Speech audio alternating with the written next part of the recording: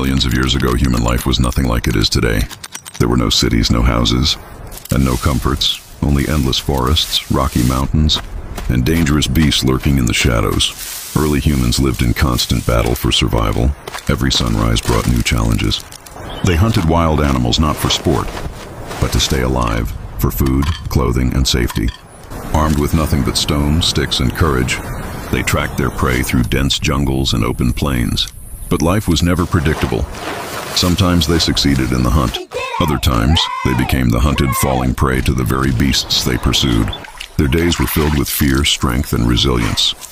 The roar of lions, the rustle of snakes, and the cry of eagles were part of their everyday world. Yet, despite the danger, they learned, adapted, and grew stronger. Humanity's journey from those wild, primitive times is a story of survival, courage, and unbreakable will, a reminder of where we came from and how far we've come.